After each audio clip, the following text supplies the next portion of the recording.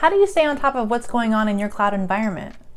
How can you get the data and metrics that you're looking for delivered directly to your inbox on a regular schedule? Hi, I'm Laura Giordana, and today I'm going to show you how Nutanix Cloud Manager for Intelligent Operations allows you to create and customize reports so that you can get the data that you're looking for.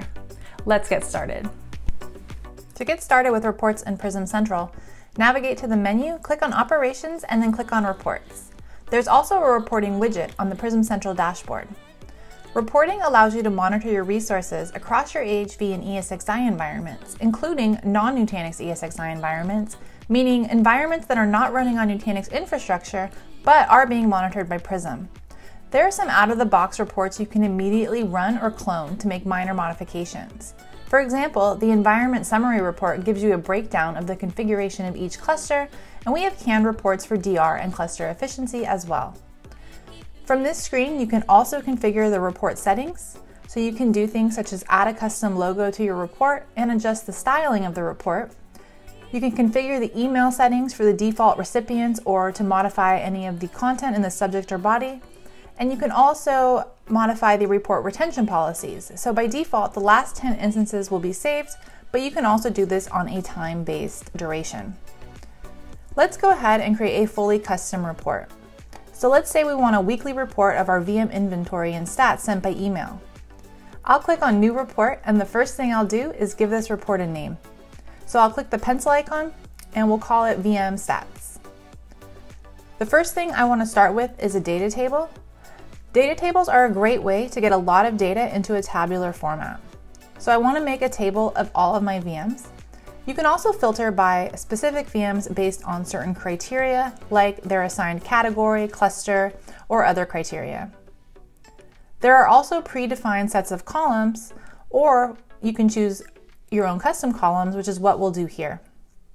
So I'm going to select a few data points I want to see in my report. So we're going to select CPU usage, disk usage, memory capacity, memory usage, the name of course, and the vCPU count, and then we'll go ahead and click Save.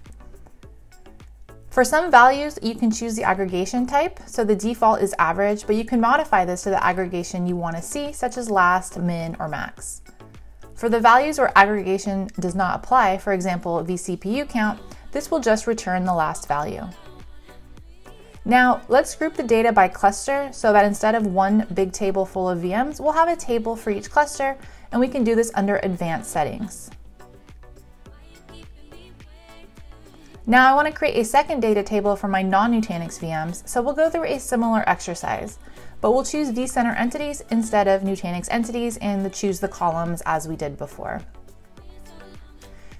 Now finally, I want to add a couple of line charts to the bottom of my report. So I want to see the memory usage as well as the CPU usage for my clusters in a line chart format. And now once I'm happy with how my report is structured, I'll go ahead and add a schedule. So I'm going to have this report run every week on Sundays at midnight for the previous week, and I can enter in the desired email recipients.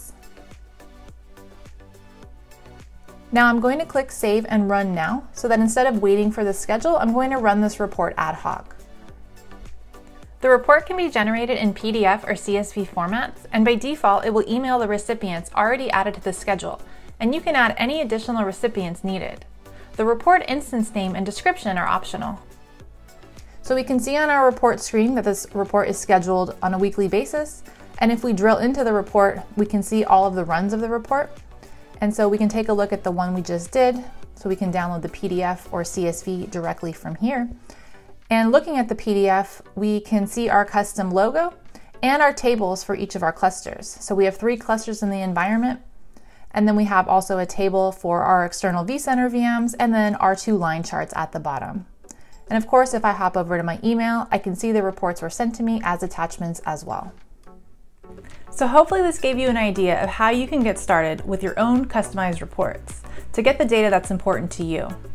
You can get hands-on with reporting and other features of Nutanix Cloud Manager by taking a test drive. Just head on over to nutanix.com/test drive and click on the AIOps and Automation tab to get started. Be sure to hit that like and subscribe button and check out our other videos to learn more about how Nutanix Cloud Manager for Intelligent Operations can help you manage your IT operations more efficiently. See you in the next video.